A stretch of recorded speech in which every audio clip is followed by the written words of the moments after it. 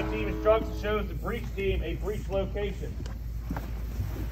So they've been sitting there, the recon has been sitting there, hopefully, they've been doing a good job. They've been mapping out your holes, mapping out the enemy's position, showing you where the wire is located.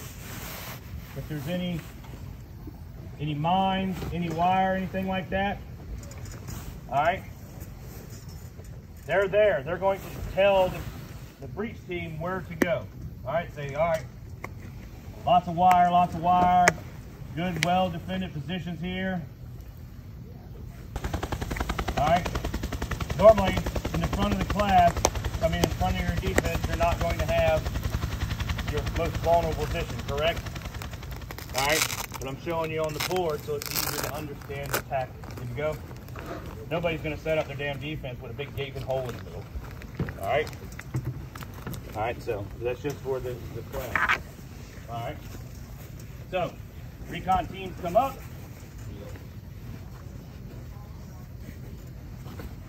So your PL and all come up. Get up with your support by fire leaders, your phase attack leaders, your tech, and your breach team. Come up here, meet up with your recon. All right, sir. Here's where you're at. Showing you all the locations that we can. This is the best place for us to get through. All right, it's the best place for us to make a gap. All right, good to go. At that time, again, you're going to pull your support by fire, hopefully in a good elevated position that can rain down some hate and discontent on the enemy, keeping their heads down. All right. Feint attack team moves over. All right, guys, so you're going to exploit this gap. I'm not going to have my feint attack team right in the front with them, right? With them get there off. All right, so we'll put them over here by the support by fire so that when they do open up, the enemy's like, oh, shit, here comes everybody. All right, they're coming from this side. This is where they're coming. Now, to make this feint attack work properly, all right, you just don't want to go out there out in the open, right? You want to use concealment. You want to use some smoke if you have it, all right? You're going to pop that smoke so that the enemy is confused, all right? You want to make sure your breach team has it also, all right? That's why the PL and all, they have to have a good plan to when to shift that fire and when to stop that feint attack so that you make sure that there's not a chance that you have some blue on blue casualties. All right? So it's got to be good coordination. So they pop their smoke. Excuse me, backtrack. So, time, they could have done it by time. They could say, hey, you're going to get in position, and at such time, your support by fire team opens up. Open them up. Give them some hell. Give them some hate and discontent. All right, start opening up. All right. Feint attack team says, all right, it's time. We'll come up, throw some smoke, pop some smoke, throw some rounds down range, make all kinds of noise, hate and discontent. That gets the enemy's positions thinking, all right, here comes their attack. They got their support by fire team. All right, they're giving covering fire. They want us to not shoot the guys. All right, at that time, that's when your breach team, all right, they have to throw smoke at the same time across the battlefield. You don't want them to just be out in the open, right? Breach team moves up. It could be wire if you have demo charges, all right? Now, you don't want to use demo necessarily on the breach charge because then they're going to know you're over there, right? Boom, there's a big goddamn explosion. All right, you want to try to get that breach team stealthily. So if it's wire or whatnot, you get up there, cut that wire quickly. All right, now that gap doesn't have to be real big. You don't need to be big enough to drive a damn 5-ton through. All right, that gap in that defense needs to be inside. All right, large enough to move your troops through there. All right, doesn't have to be huge, big enough for us to get our asses through. All right, with all our gear. Easy. All right. Now, once you have made a gap, it's time to exploit the gap. Exploiting the gap. Once the breach team is breached, they will signal the assault team, letting them know that a path is open. All right. Now, that assault team that's been waiting in the rear, ready to go, excuse me, exploits the breach. Simply put, they move to the breach location. Now remember, the support team should be suppressing the enemy, right? They should be giving them hell, keeping them down. All right, now it's time to start and clear that objective. Now the assault team needs to use a high volume of fire to clear the first couple enemy positions that they move through. All right, we pointed a gap. There's holes on the left, holes on the right. They got to kill them guys quickly. Excuse me. The support team is either then signaled or the section leader orders the support team to shift its fire as to not fire into our assault team. Right? I want to make sure that our support by fire team, and we've planned this, knows. Now they can have predetermined. A lot of times you can just shoot a flare up, throw some whistles out there. All right? Something so that the support by fire team knows, hey, we need to shift our fire or lift. All right? We don't want to have to worry about getting hit by our own. But remember, the support needs to shift to lift to reduce the risk of blue and blue, I said. Now the feint attack team needs to then, once the assault team goes, the feint attack needs to move through the breach and join that assault team. Once the assault team gets the support team's limit of engagement or is notified by the PL, that's when the support team will break contact and also move through that gap. They will also meet up and reinforce the assault team, and at this time the whole unit should be behind the gap. Once the entire unit is linked up with the PL, he can then assign specific targets to attack with his larger force. All right, so draw it on the board. Not just reading. All right, so the breach team has moved up. They've breached. Boom, boom. They come through, take out these first couple holes. All right, widening up our gap. All right, as the breach team comes up, calls for the assault team to move up.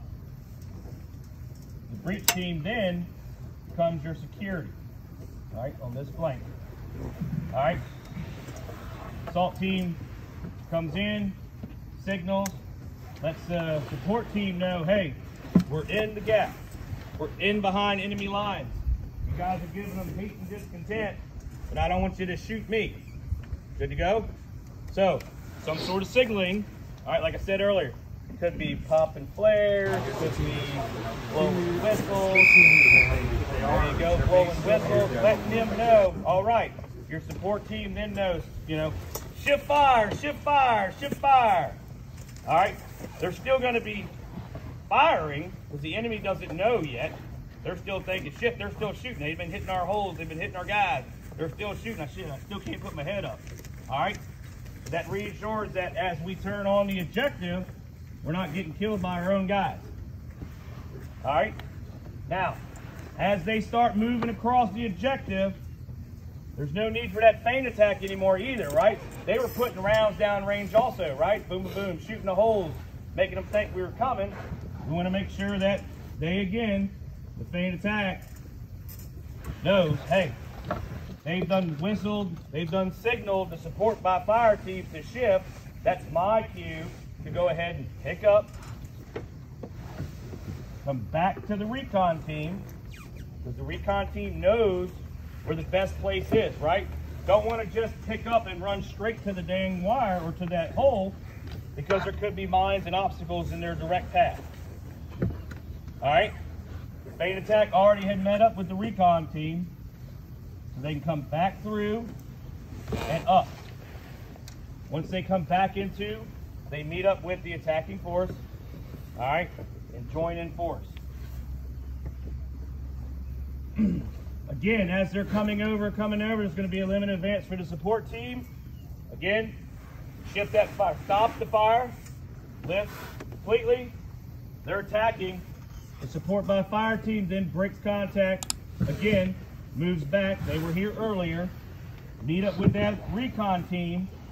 And the recon team and your support by fire then come in, meet up with your assault team, finish attacking to the objective. All right? Support team's LOA, that's based on the current position of the assault team? That's determined before so that we don't run into their fire. Right, but like that'll be called once assault reaches a certain position. Yeah. Right? And then Normally you can just lift it completely so it's out of, so we don't have to worry about it. Miscommunication is still running in there. But it sounds like support team has three stages. Stage 1, they're opening fire. Opening fire. Stage 2, lift and shift. Yep. Stage 3, then they break contact and then come in. Yeah. Come in. Okay. Yeah. And then presumably we have a signal for those three. Yes. Basically, that recon team becomes like a guide in reverse instead of leaving a flat line on it. It's like you said, the landmine field. So your recon team's the one that knows the area. So it's like reverse. He's the one that takes you up. So the LOA is basically where he takes you at that point. Okay. I know it's a lot of jarbled up here on the board, but we're definitely going to do it here in a second. What's up, bud? When do I pull my security team in? Good question. The security team is here, making sure we're not going to get flanked. They can come in with the recon teams and come up too to protect the flank. Probably last. Brent, anything over there on this portion? No, we're good. Good on this? Yeah. All right. Drink water, guys. Drink water. I got to drink some water too. It's hot out here. Yes, sir. I just want to reconfirm. So when it comes to placing down soldiers, everybody goes over to the assault position, then you place the feint attack, then you place the support, and support initiates fire? Yes. They're all going to move out the same, and they're going to be a pre-designated time. So when they're going to open up. Once they open up, the support by fire and the feint attack starts, and then they pop their smoke. That's when the breach team, there has to be good coordination. That's before the PL meets up with their team, the support team leaders, things of that nature, and they come up with, time, radio. Hopefully if you're up there quickly, everybody's in place, If you got good comms, all right, here we go. Let's break it off. Boom. Starts on that side with the feint attack and your support by fire wherever they're at, and then it's time to go. Roger. So that would mean that at the assault position, all the feint attack and assault element meets over there, then they get led by the recon team to those locations. Okay. Yeah. All right. Good question. Two here. If we had good recon and we planned ahead of time, we should have our designated spots mapped out on our map before we move out to move. Now, it could change. And if there's a change in deviation to plan, we could make that right then. Roger. Just gonna interject one thing. So, hey, can we launch this feint attack significantly before we open up with this support by fire position? Sure. Why? What would be the benefit in that? The enemy will move their forces to counter that attack. Okay, right. So if the enemy has some forces in the rear, right, that they are, hey, we get hit, we're gonna reinforce whatever side that's getting attacked. Okay, so if we launch that feint attack and then they reinforce that side, and then hey, we hit them with our main effort over here on the right side, right? Can you see a benefit to that? Yeah. And recon could figure out how fast their QR could come to any position in the road. That would be with the probing. Okay. But that's before all this. Now, before any of that, before any attack, we would move our vanguard team to cover flanks, correct? Yes, we're going to keep our flanks out. They're going to coordinate when the support team comes in. That's when our security will funnel in also. Right. And then we brought our breach team. Once our security team come in, our security is going to take their spot here. The breach team can go along with the assault force. All right. You got to make sure you got to cover your flanks so nobody comes in. Your flanks pull in. Then we'll all just pull in mass. On the objective, past the objective, through the objective. All right. You mentioned covering the flanks. Who would be covering the flanks? Security. Our security.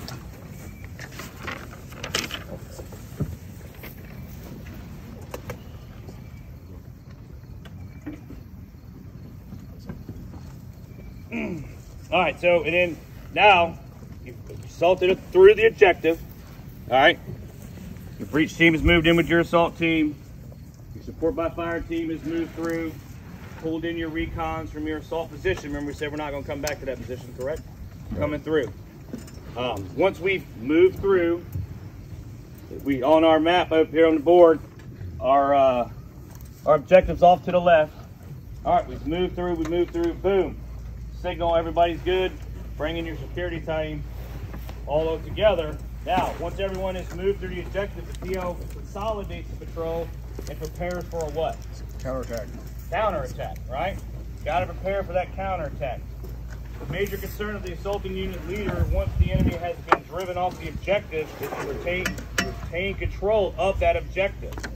If the enemy allocated troops to defend that objective in the first place, it is reasonable to assume that they will send troops to try to take it back. All right? It's safe to say that it is not a question of whether or not the enemy will counterattack, but the question of whether is when, right? All right, they took the time and effort to set up their position there. They wanted it for a reason, right? For whatever reason, they're not just going to give it up. We wouldn't give it up, right? Somebody came over to our house and pushed us off our yard, we're going to want our yard back, right? So you can definitely, it's not a matter of if, it's when. All right?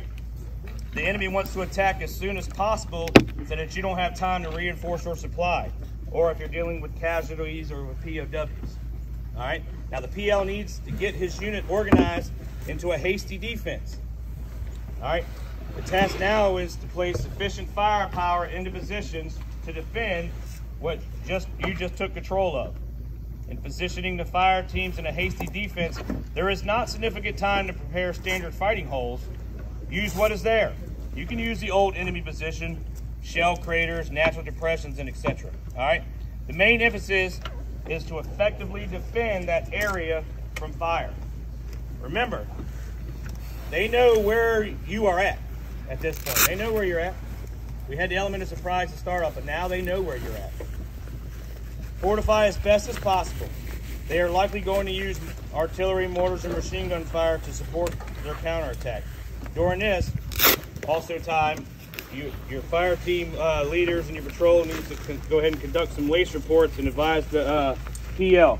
Anybody know what LACE stands for? Liquid ammo casualty equipment. All right. All right. For those who haven't heard it before, they're getting together. We're reconsolidating, making sure we got ammo. Right? We just large volumes of action. All right. Start redistributing ammo. Said earlier, it's not your ammo, right? The team's ammo, right? The squad, the platoon's ammo. All right. Got to get those the liquid. All right. Any casualties? Hey, we don't expend a lot of smokes and things. We got to start redistributing those things. All right. But we also got to be mindful of, hey, we just took this, woo, whip that ass. They're going to be coming back. All right. They're going to be coming back. All right. The control leader reports progress of attack to higher command. CASEVAC and POW delivery. All right.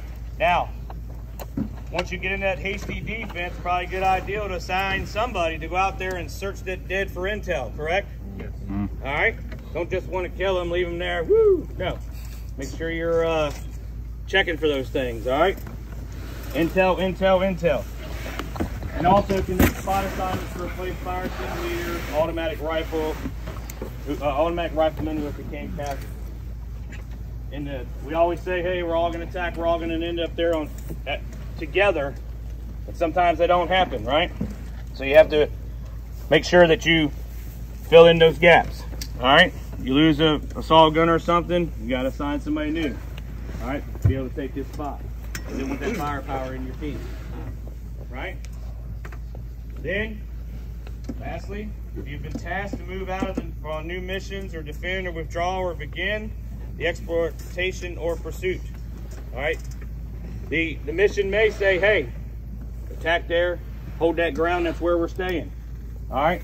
Or it may be, hey, you took that ground, great, you whipped them. Now let's move out, continue on. All right?